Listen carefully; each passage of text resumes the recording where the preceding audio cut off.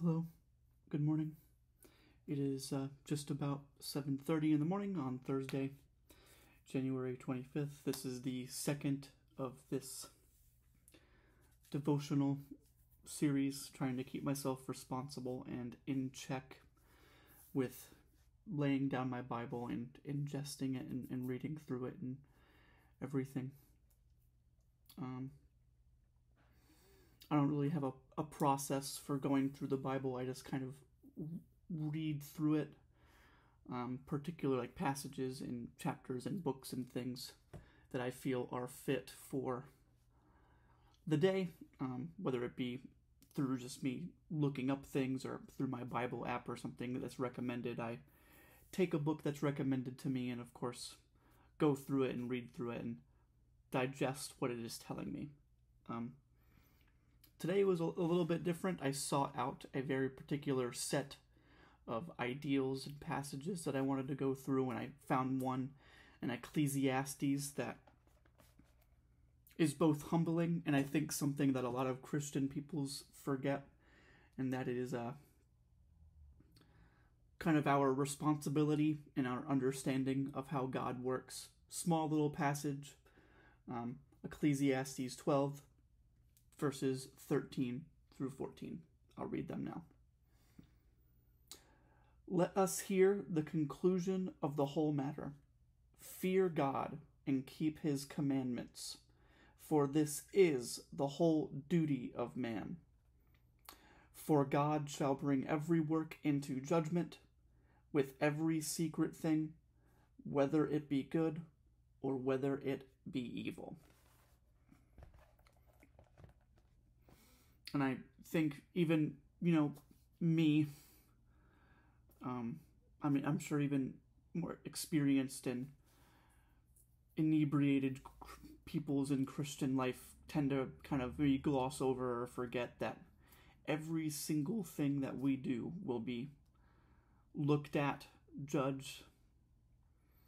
And I don't think fear God here means fear as in be scared of God or be like in fear of him. I think it's more of a respect or a reverence for God's glory, kind of what he is going to be doing, as it were.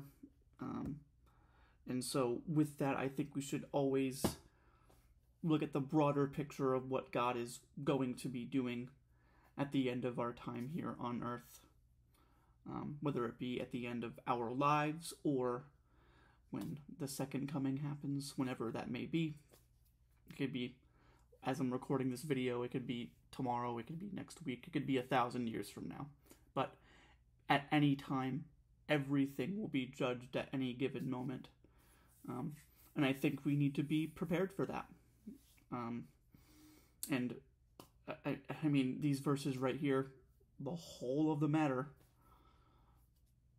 fear God and keep his commandments, for this is the whole duty of man. And I think sometimes we sort of forget that. I know I do.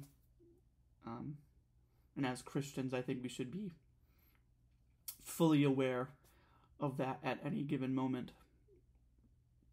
Doesn't have to be front of mind at everything. Like I don't think it's good to be like cooking dinner or something and be like, well, God could come and judge my dinner making. That's not necessarily that. It's just keeping the commandments that are going to be judged.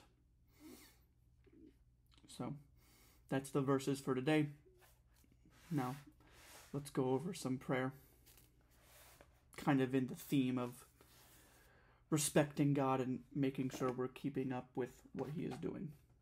I'm going to put this back in its sleeve.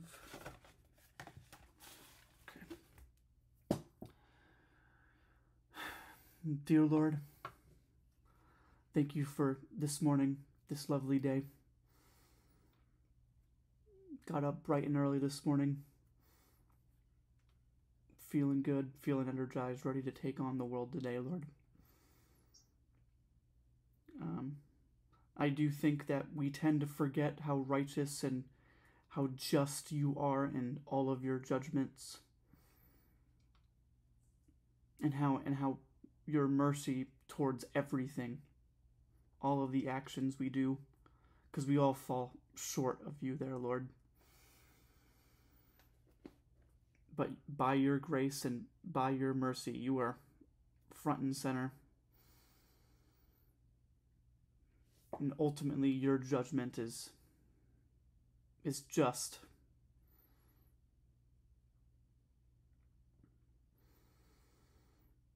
I respect you. I revere you, Lord.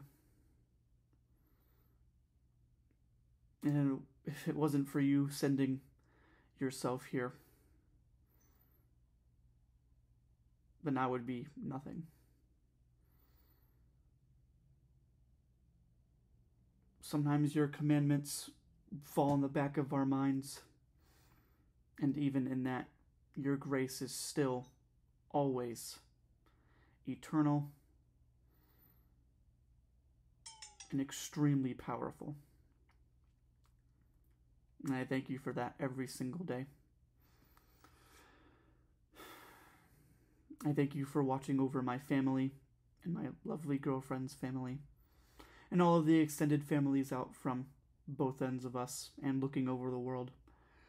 I know you have the right state of mind. I know you have us always in the palm of your hands there, Lord, all in the best interests of us.